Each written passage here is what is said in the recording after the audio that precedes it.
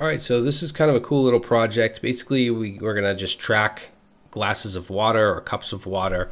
And basically we have a goal of 2 liters, and we have this big cup here, and this is just all CSS. So we're gonna style this and then add some JavaScript functionality. So if I click on this first one here, you can see that we have 12.5% of our 2 liters. We have 1.75 liters remaining. And if I click on like the fourth one here, it's gonna not only highlight this one or fill this cup, but all the way up to that cup. And now you can see I have 50% and 1 liter remaining. And then here, 0.75 remaining, 62.5. If I go to 100%, fills up the whole thing. So I think it's a cool little project to kind of manipulate the DOM, do a little bit of calculation in the JavaScript. So let's go ahead and get started. All right, guys, so we're going to bang out the HTML and CSS for this drink water project. So let's jump right into our index HTML. And for the title here, I'm going to change that to drink water. And then in the body, let's get rid of this H1. And we're going to have an H1 for the heading here and just say drink water. And underneath that, we'll have an H3 with our goal. And our goal is going to be 2 liters. And then underneath that, let's have a class of cup. Now, this class of cup is going to be basically just like the shape of the cup, the flat top, and then the rounded kind of U shape. And this is going to be used on the big cup and all the small cups, the 8 small cups. So this first one we're doing, though, is going to be the big cup. And inside here, we're going to have a class of remained. And this is basically going to have, the amount that is remaining for your goal. So inside remained, actually want to add an ID to this as well, because I'm going to use an ID to grab onto it in the JavaScript. So let's just say remained. And then in here we'll have a span, and let's give this an ID of liters. And for now we'll put in here 1.5 L. And then we want a small tag with just kind of a label. It's just going to say remained. Obviously this span, this is going to change. This small tag is not, it's just static. So underneath the remained div, but still within the cup, we're also going to have a percentage. So this will be like the percentage that has been, that you've drank. And this will be an ID also of percentage. And then inside here, I'm just going to put 20%, but that's going to be dynamic. Now underneath this last div, so that this is the cup div, we're going to have a paragraph with the class of text. And in here we'll just say select how many glasses of water that you have drank. Okay, and then underneath the paragraph, let's have a class of cups, because this is where all the little cups are going to go, which are also going to have a class of cup, but also a class of cup dash small. Okay, and then in here we'll say 250 ml, and we want 8 of these. We'll put a space here. So that's 1, 2, 3, 4, 5, 6, 7, 8. And I'm just going to add the class of full to a couple of these, because the full class is going to give, it's going to look like there's water in it. It's going to have a blue background. So we'll say full on the first 2. And that should do it for the HTML. It's going to look like this. And let's jump into our CSS. I'm going to use the Montserrat font. So I'm going to grab from here, delete that, and say CSS family. And family is going to be Montserrat, 2 R's. And for the weight, let's do :400, 600, like that. And then we'll change Roboto to Montserrat.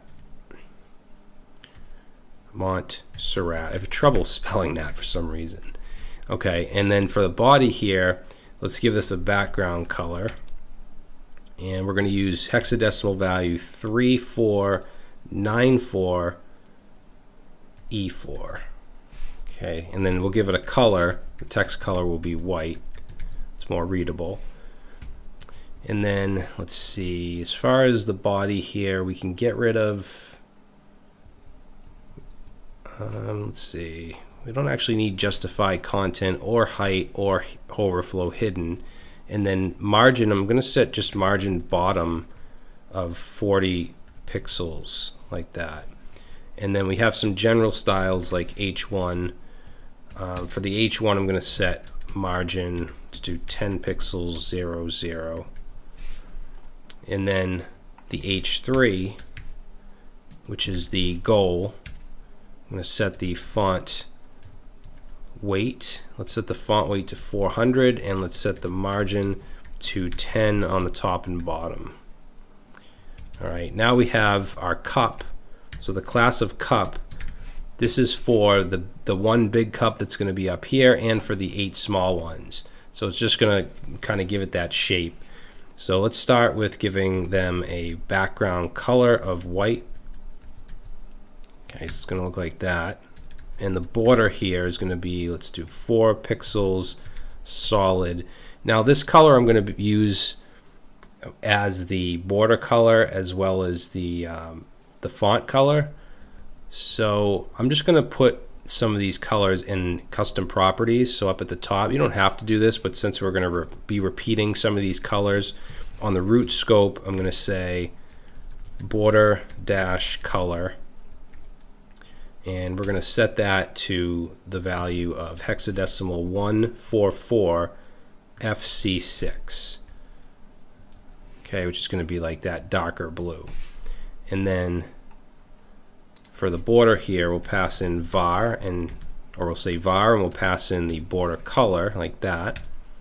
And then the color is also going to be the same color as the border, so the text color.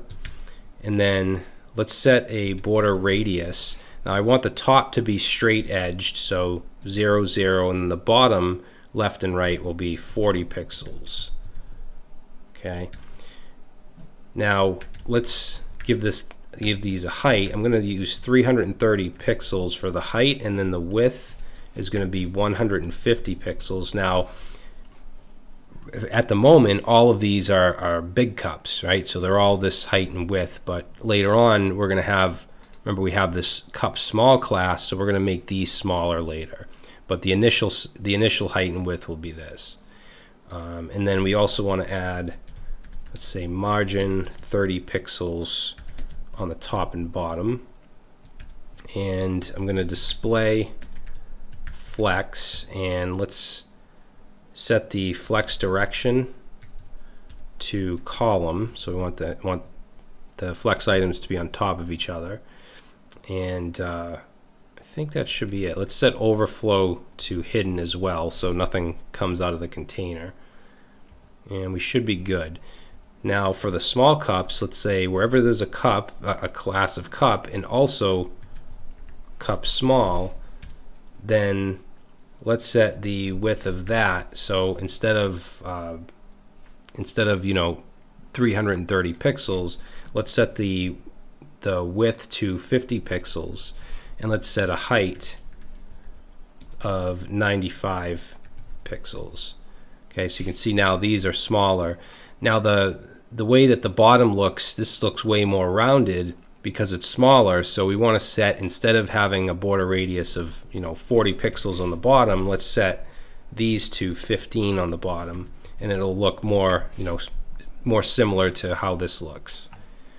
Okay, and then let's do a background color of RGBA, not RGBQ, RGBA, and white, so 255 for red, green, blue, and then the alpha value will be 0.9. And then let's set a cursor to a pointer, because we're going to be clicking on these to fill them up, so we want that cursor to be a pointer. And I'm going to set the font size on this to 14 pixels. And let's set, I'm also going to do align items to the center, because we already have display flex. Remember, the cup class has display flex, so I want to align items to the center. I also want to justify content to the center, and text align, whoops, and also text align to the center. Okay, so now you can see that this text is in the middle. And let's add a margin of 5 pixels, And I want a transition on this as well, because when we click on it to fill, we want that like transition effect. So let's do 0.3 seconds, and we'll use the ease effect. Okay, and I think we should be good as far as the small cups. Now we do have a class of cups, plural, wrapped around this, and we want to set that to a flex block so these are in a row. So let's add the class of cups and set that to display flex, and as soon as I do that, it's going to display them all in a row. I do want them to knock on to the next line, so what we'll do is set a flex wrap value of wrap, and it's not going to go on the next line yet because we need to add a width here.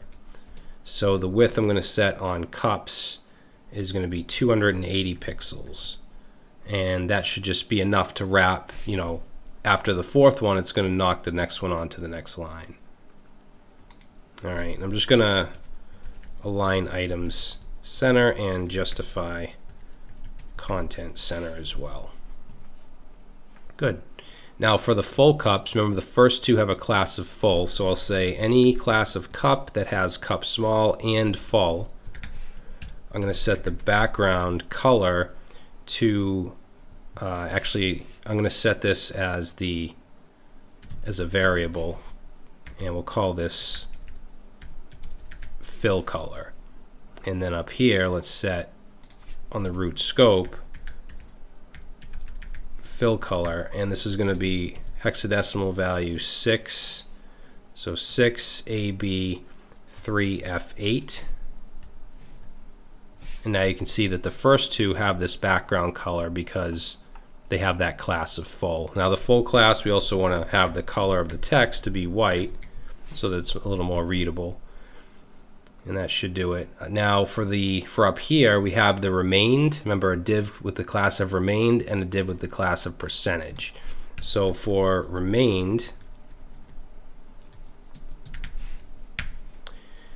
let's see, so remained, I'm gonna add display flex. I want to center everything, so we'll say align item center, justify content center, and text align center. And actually, let's set the flex direction. We'll set that to column. Okay, and then I want this to take up, you know, most of this right here, so we'll set the flex value to 1, and then let's add a transition here as well, because when it fills we want to have that kind of like, you know, transition animation effect. So 0.3 seconds, ease. Now the span, so inside, remember inside remained we have this span which has the, you know, it wraps around the 1.5 L. So let's say remained span, and I just want to set the font size on that to 20 pixels, and let's set the font weight to bold. Okay, and then we have the small tag, so let's say remained small, which is just the text right here, remained, and I just want to set that font size to 12 pixels. Alright, now for the percentage part, which is down here. So percentage, I'm going to set the background color, and I'm going to use the fill color here.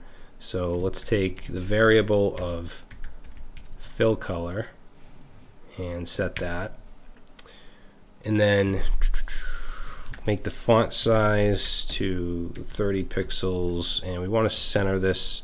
So let's add display flex, and we're going to set align items to center and justify content to center. That'll put that in the middle. Let's make the font weight bold as well. So font weight will do bold. Okay, and then let's set the height to 0. So it'll have an initial height of 0.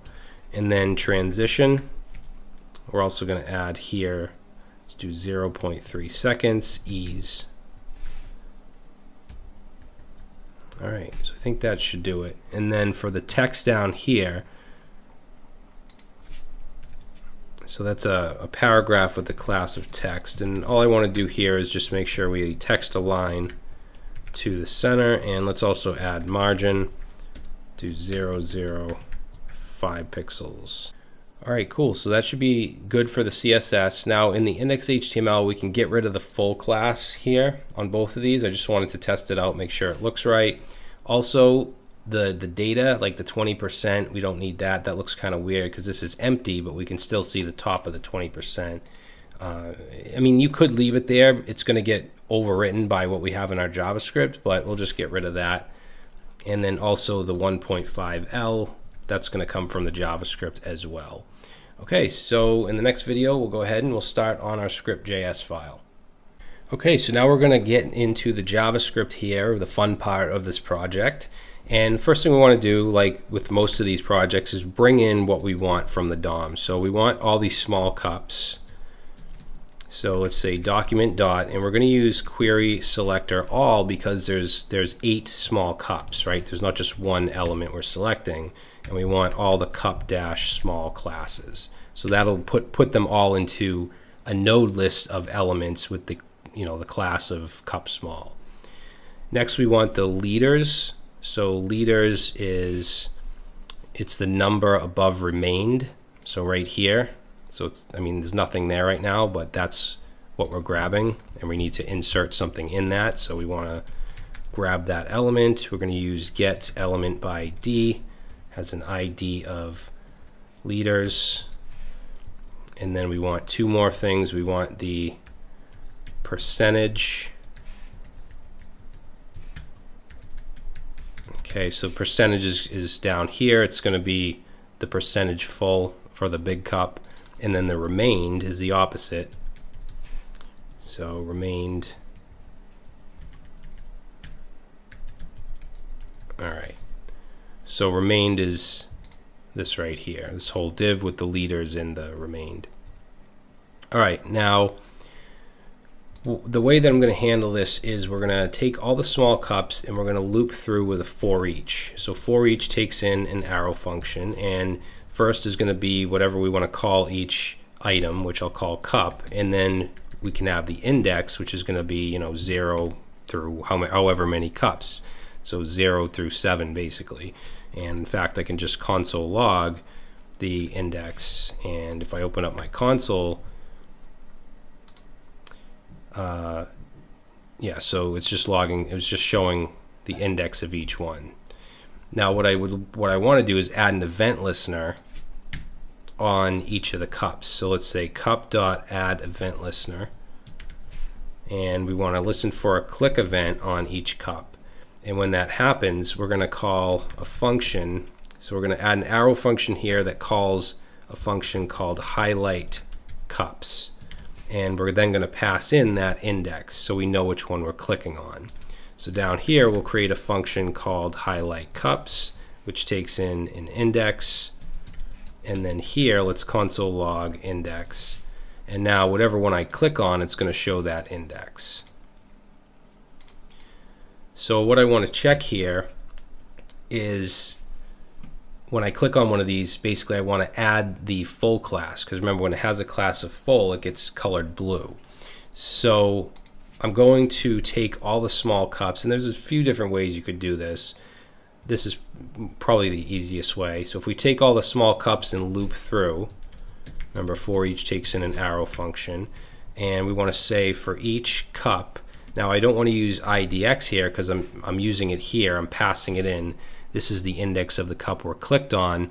This is the index of each one in this loop. So let's call this one index 2.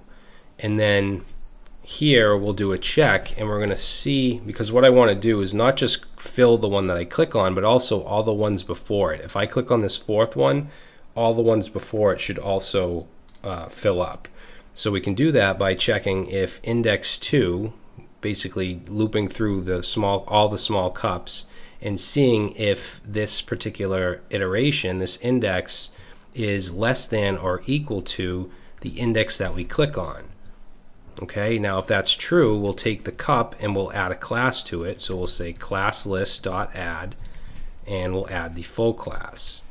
Else, then we want to remove the class, so I'll just go ahead and copy that, and then we'll just set, instead of add, we want to remove. So I'll save that, and let's go over here, and if I click on one of these, you see that fills up. If I click on the fourth one, it's going to fill up to that cup.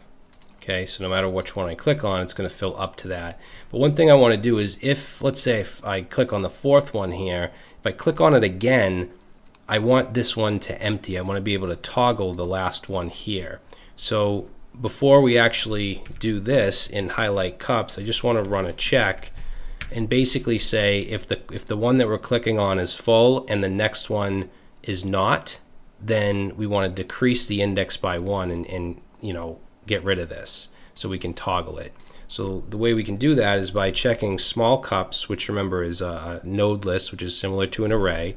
So I want to get the current index, meaning the current one we click on, and I want to check the class list and see if it contains, so there's a method called contains where we check for a specific class.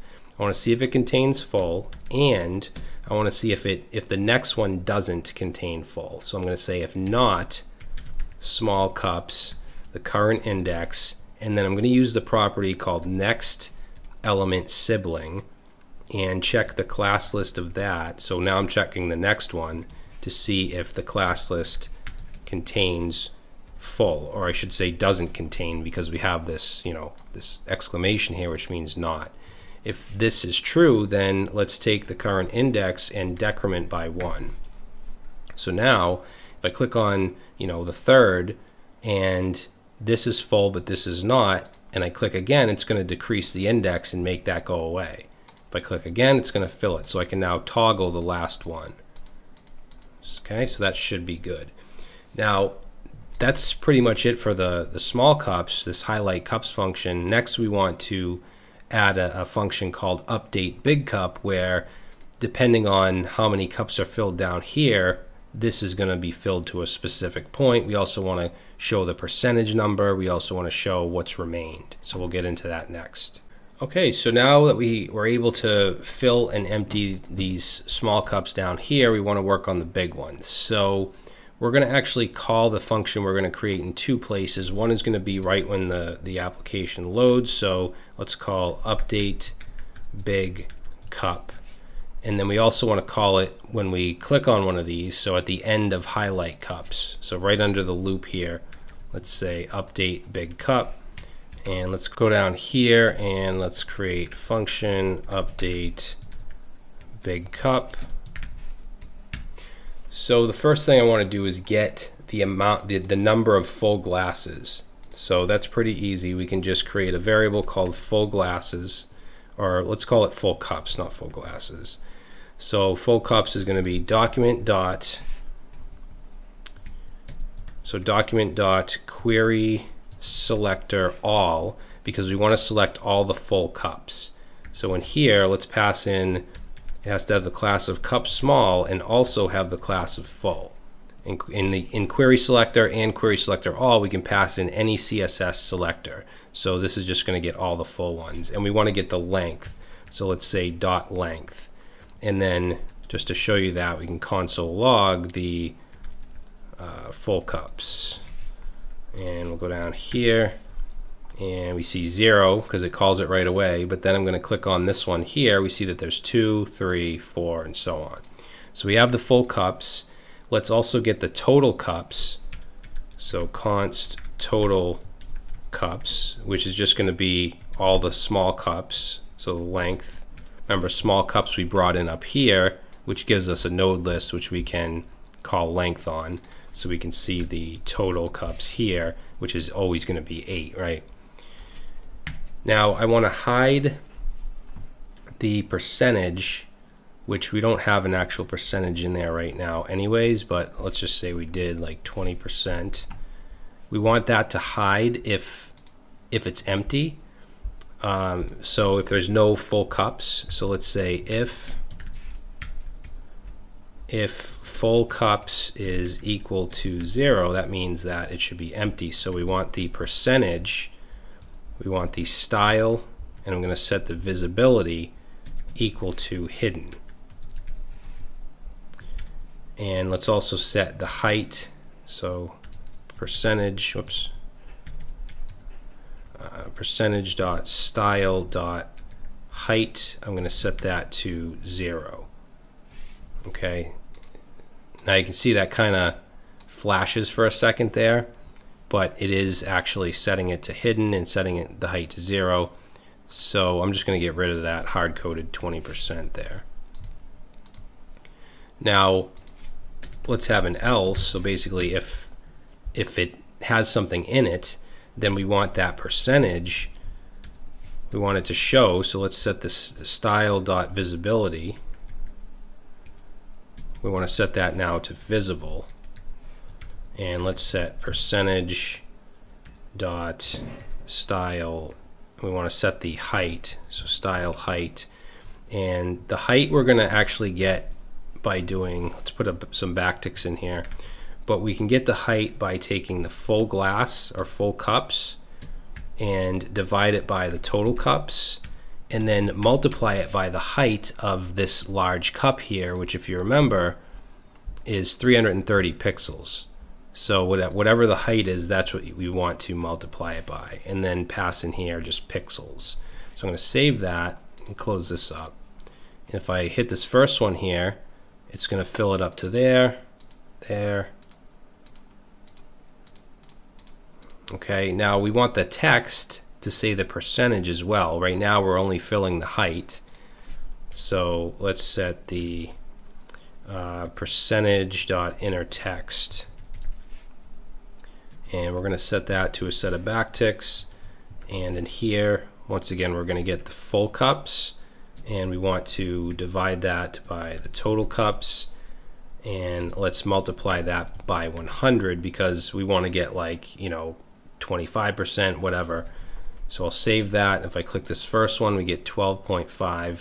Actually, let's just add a percentage sign right here. So we get 12.5%, 25%, 37, that's half, that's 50, 62, 75, 87.5, 100. Now, we still have this up here, this remained, which we don't want to show if this is full. So underneath this if statement here, let's create another one, and we're going to deal with the remain now. So we want to check to see if full cups is equal to the total cups, meaning it's full. So if it's full, we're going to take remained, and we're going to set the style dot visibility to hidden because we don't want to show that. And then let's also set the height to 0. So remained dot style dot height, we're going to set that to 0. So save, and we're going to see this remained until it's completely full, then it goes away. Even if it's here, we can see it. Now we don't see the remain text anymore because we've removed it from the DOM. We've set the visibility to hidden and we've never set it back, or the height. So here we want to have an else, then we'll set remained dot style dot visibility, and we want to set that back to visible if it's not full, right? So set that to visible. And we also want to set the text of remained. So if I just save this right now, fill it up, it disappears. If it's not totally full, we do see remain, but we don't see the leaders. Okay, remember up here we have a span with the ID of leaders, so we want to show the leaders that are remaining. So to do that, let's say remained, and we want to set, I'm sorry, not remained, we want to set leaders. We brought that in up at the beginning, at the top. We want to set the inner text of that, and let's put some backticks here. And what I'm going to do is take 250, because that's the number down here of milliliters, and we want to divide that, not divide, multiply that by the full cups, and then we want to divide that by 1,000 because we want it to say, you know, 0.25 or 0.5, whatever. And then I'm gonna just let's just see what this does actually. So if I click on that, it says 0.25 remain. That's not true. It's actually 0.25 full of 2 liters. If I click on this one here, it says 1 remained. Click here, 1.25 remain, which is not correct, right? If I click on this one, 1.75 remained is not correct. It should be 0.25 remained on this spot. So what we'll do is let's wrap this in parentheses, what we just put here, and let's go to the beginning here and say 2, which is the total number of liters, and minus that from it. Now, if I click on the first one, we have 175 remained. If I click on this one here, we only have 0.25 remained. Okay, so and obviously if I click here, it's 100%. We have 0 remained. So that should do it. Good. Actually, I want to put an L there for liters. So right after the curly brace, we'll just put an L. So 2 liters remained. Click here, 1.57 remained, and it's 12.5% full, 25% full, 1.5 liter remaining. All right, so it seems to be working. So that's it. Let's go ahead and move on to the next project.